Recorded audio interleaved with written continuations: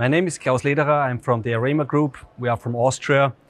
Erema Group is a supplier of technologies and services for the plastic circular industry. We have been one of the first players out there.